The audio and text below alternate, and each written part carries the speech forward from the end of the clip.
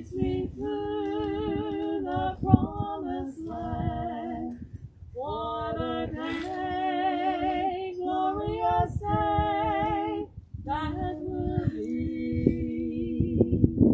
There'll be no sorrow there, no more burdens to bear, no more sickness, no pain, no more parting over there. And forever I will be with the one who died for me. What a day, glorious day, that will be. What a day that will be. With my Jesus I shall see. And I look upon his face, the one who saved me by his grace. When he takes me by the hand and leads me to the promised land. What a day, glorious day, that will be.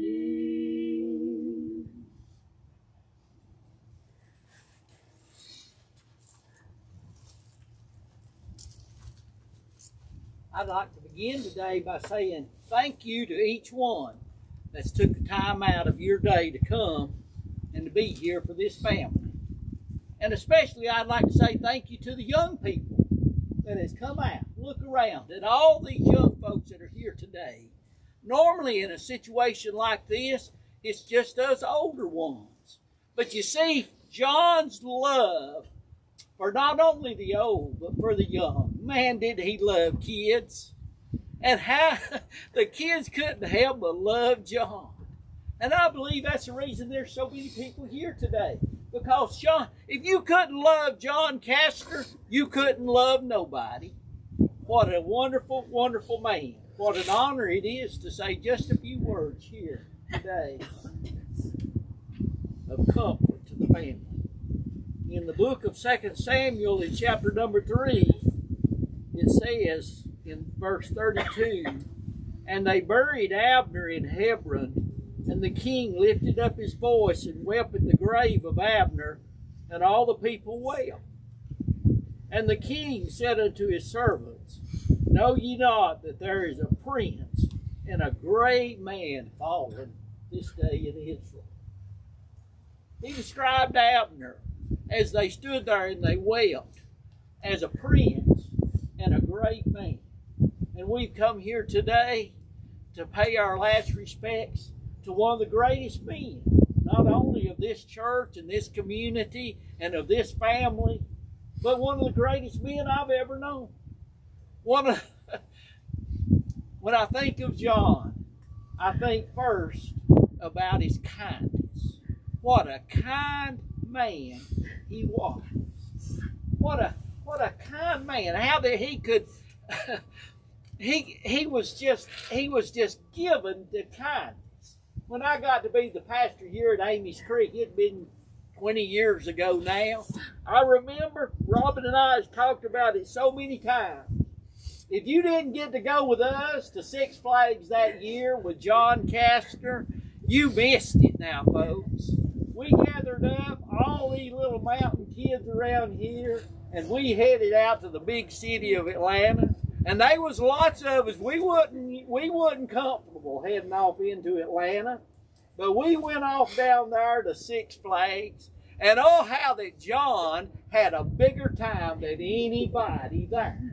What a great man! What a kind man! I can remember how Now, some folks might say John Kastner wasn't a rich man. John Kastner was one of the richest men I know when it come to friends and loved ones. He'd dig down in them pockets of that polyester pants and he'd hand out tickets and he'd hand out money to them kids. I can see as he'd do his arms this way and get them just to come on in. And what a time he was having. And then Dee would just stand there and look, and she'd just grin and shake her head. Oh, how that she loved John Kastner. How that she loved John. I've heard folks talk about a match made in heaven. I believe John and Dee was a match made in heaven. And today they are a match in heaven. They're a match in heaven. If there's ever been two people that was made for each other, it was John and Dee. But she slipped on ahead of him here a while back. And he carried on around because still there was work for him to do. And that great old big kind heart, what a blessing it's been to so many.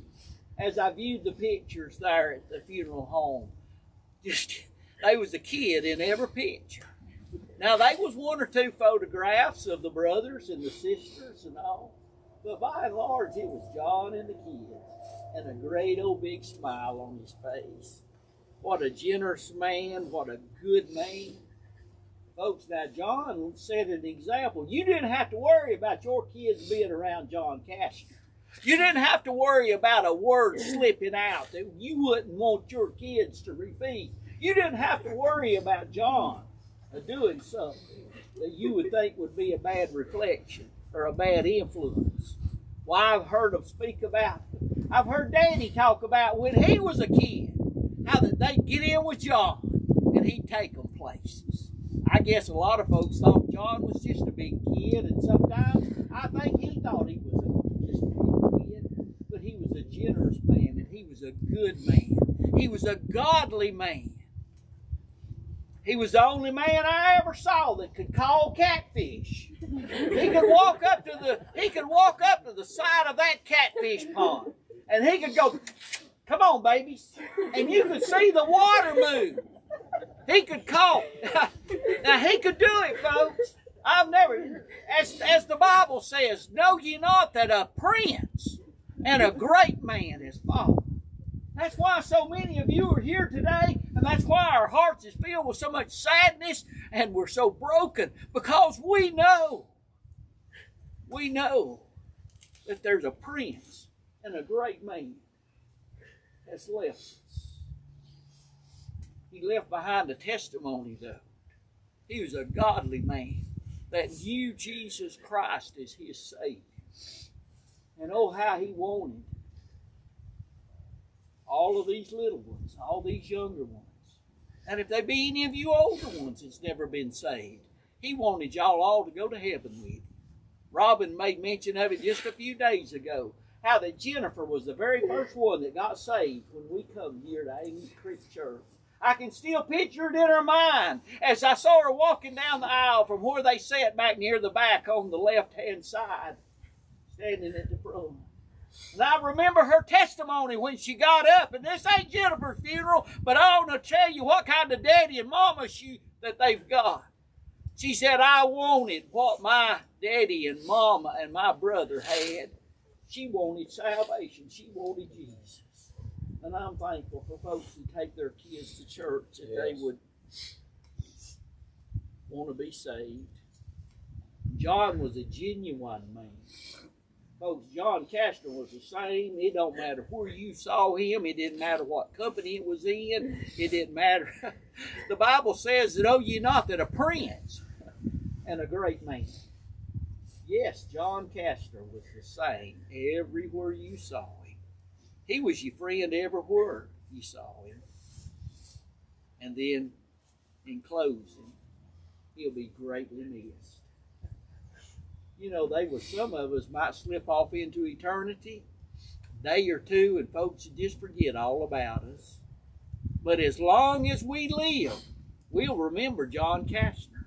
As long as I've been gone from Amy's Creek for down to 20 years, and still he's so fresh in my mind. The things that he said, the kindness, anytime I'd meet up with him now, last time I went to his house, he had to send on an armload of canned stuff with us. He had to send. He'd say, me and Jennifer's been making jelly, and we doing this, and we doing that. I remember slipping up to the sliding glass door, and I remember. And there lay John back in the recliner asleep, and one of Buddy's babies laying on him asleep. You talk about happy. You talk about peaceful. You'll be greatly missed. Oh, how we miss by the kids, the grandkids, the brothers, the sisters, and all of his fellow church members, and everyone that he come in contact with. He'll be greatly missed. But folks, I believe he's waiting just over on the other side. And in closing, I'd like to share with you what I believe John would have me to share with you.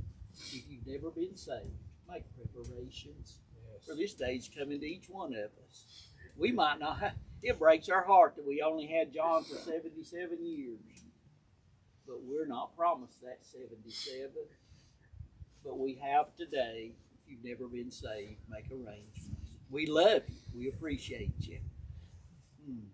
What a special kind family. How good that they've been.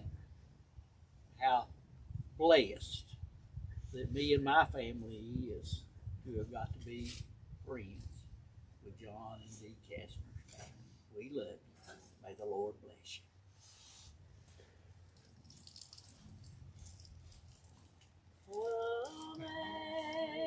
Amazing grace, how sweet the sound that saved a wretch like me. I once was lost, but now I'm found. Was blind, but now I see. When we've been there 10,000 years, bright shining as the sun, with no less days to sing God's praise than when we first begun.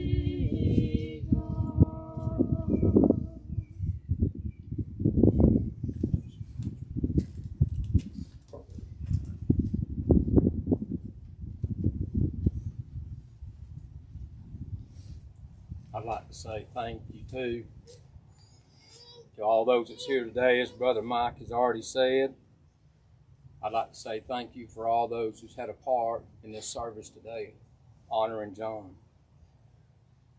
He was a great man. Before we go any further, I'd like for us to go to the Lord in prayer.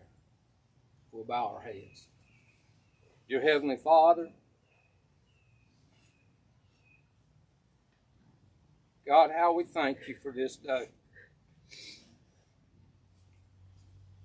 How we thank you, Lord, for, I know there's hearts that's here that's heavy this afternoon. But God, I want to thank you for the peace that we have this evening. For we've come to a place now where we're going to say bye for a little while to our loved ones.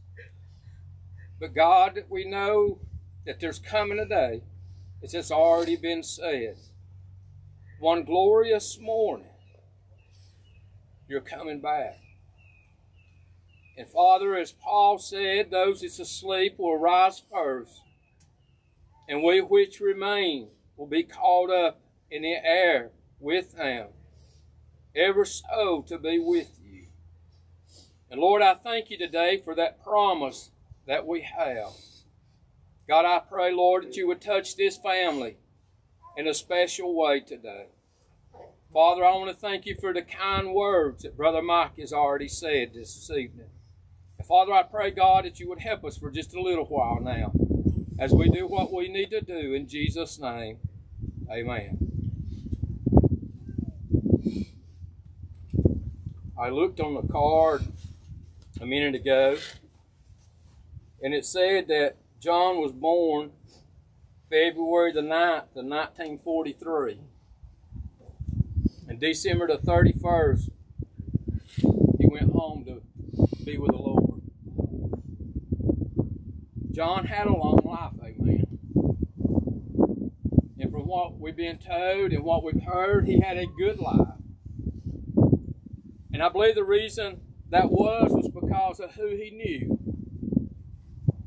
Because he had found the Lord in his life years and years ago.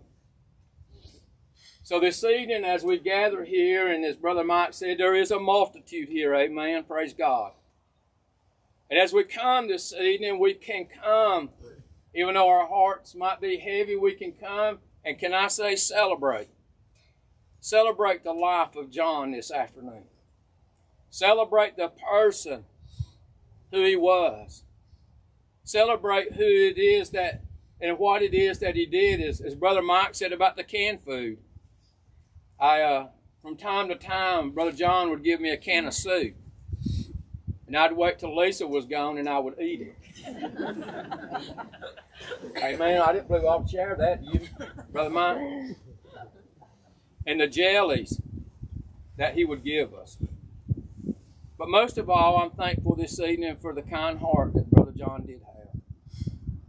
Now, I'd like to say some things this evening, if you'll just give me just a few minutes of your time this evening. I want to talk about the peace that we can have in a time of sorrow. You know, God can give us peace this afternoon. Peace that passes all understanding. And I want to talk this afternoon about a journey. Because that's what our life is today. Each and every one of us that are here today, our life's a journey this evening.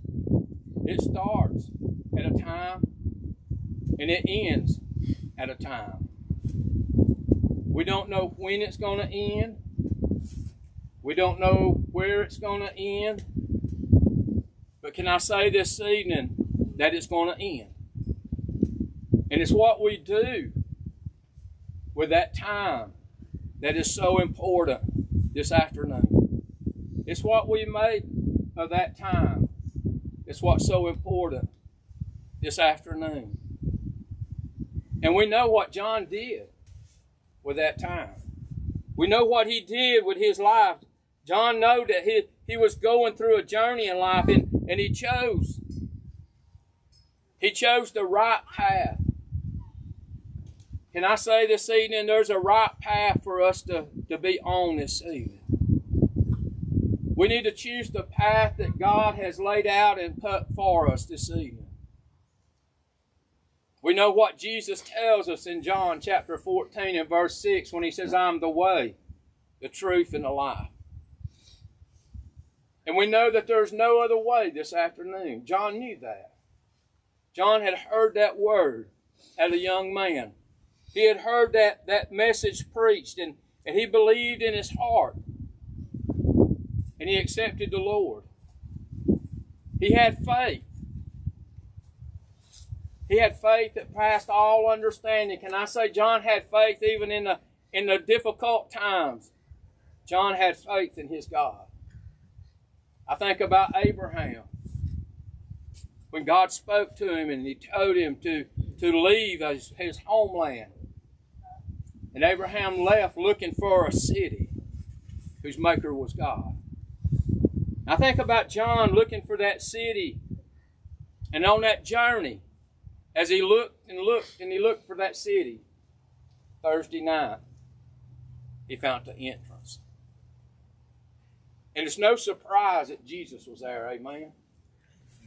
Jesus was there just like he said he would be there.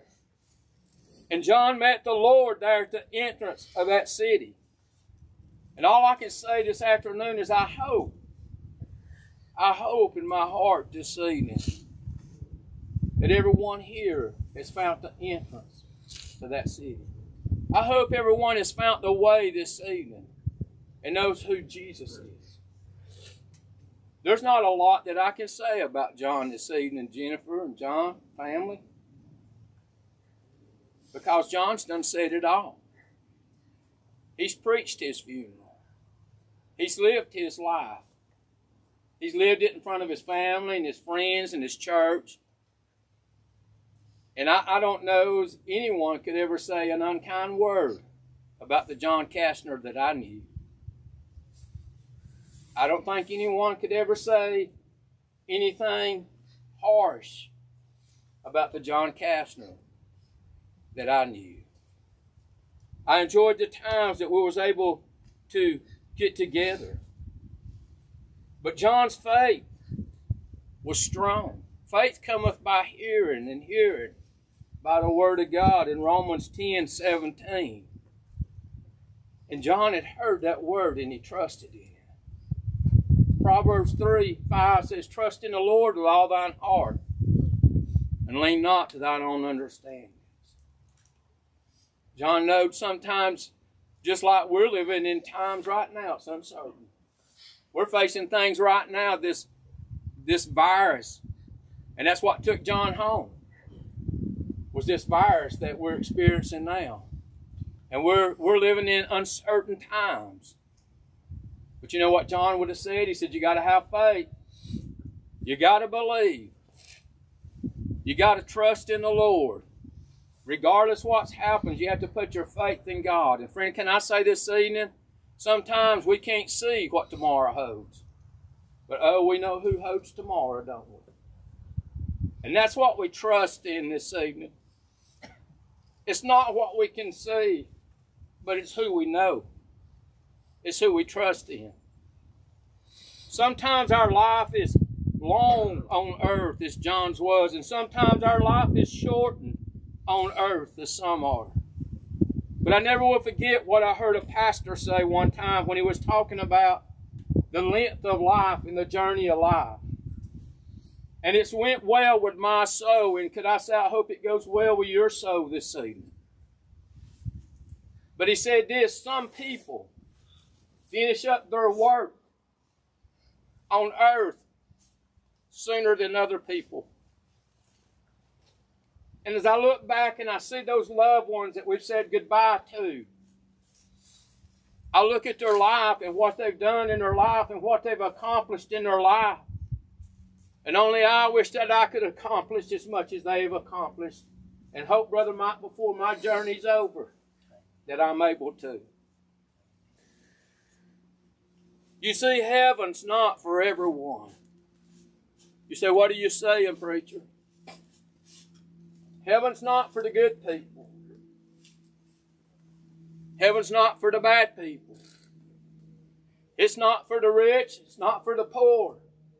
It's not for the church people. Heaven's for the children of God. And for those who's trusted in Him. And has took that walk with Him. That's what John looked forward to in this journey. That he'd put his trust in God. And he knew heaven was going to be his home. And that's what he did. He searched for that home that's been prepared for us. Heaven is for the saved. Paul said this in closing. He talks about this. He says to be absent from the body is to be in the presence of the Lord. Amen. Oh, if I could just get a glimpse of what John's seeing. If I could just get a glimpse. I think about Paul. When Paul had an out-of-body experience.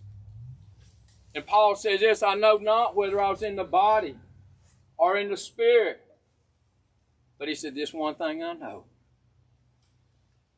Paul said, I know what I saw. And this one thing I know. You see, Paul was ready to go home.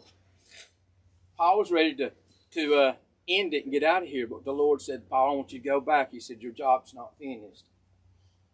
And Paul says this. He says, to live is Christ. And to die is gain. In Philippians 1:21. Paul said, if we're going to live, we ought to live like Christ. We ought to be Christ-like. People ought to see something in us. Our light ought to shine out in this world. In this day and time that we live in, young people and old people, people ought to see Jesus in our life today. They saw Jesus in John's life. And we ought to see Jesus in our life. John was able to do all this by trusting in the Lord. He felt the power of God because he knew God was near. Brother, can I say this evening, there's nothing like feeling the power of God. There's nothing like knowing that Jesus is near you.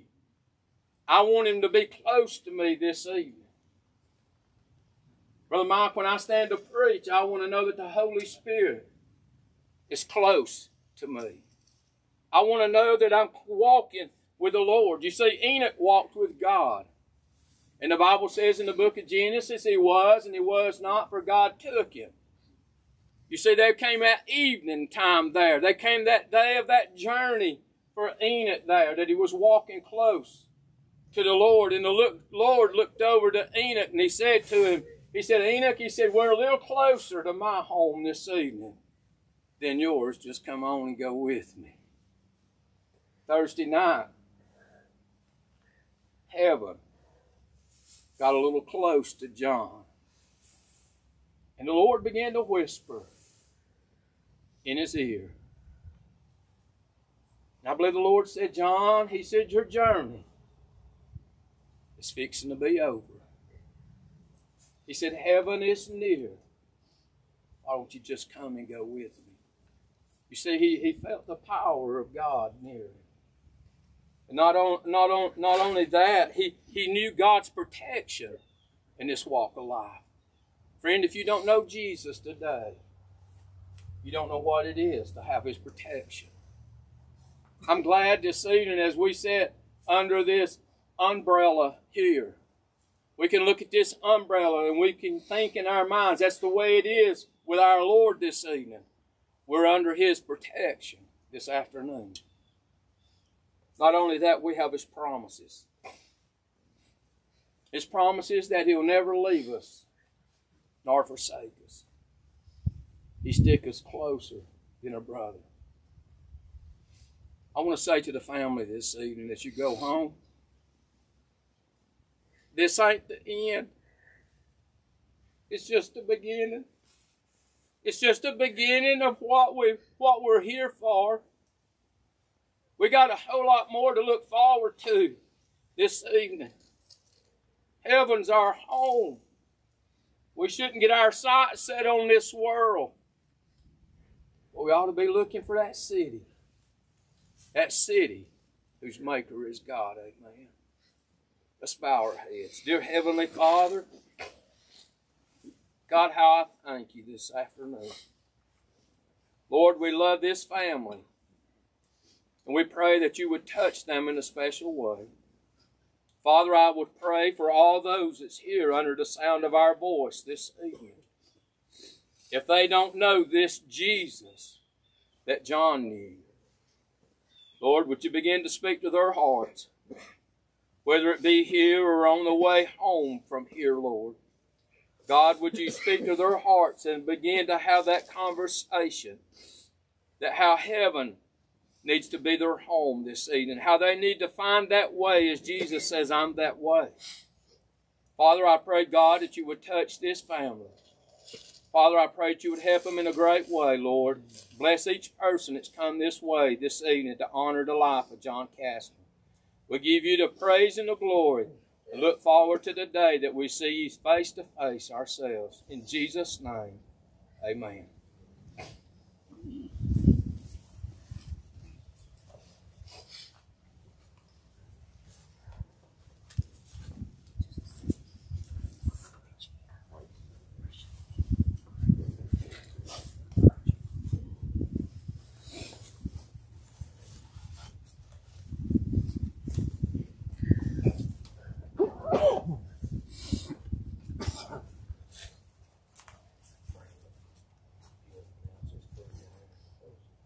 There's food in a fellowship hall for the family and for those who want to stay. As far as I know, this is the end of the service. God bless y'all for being here this afternoon.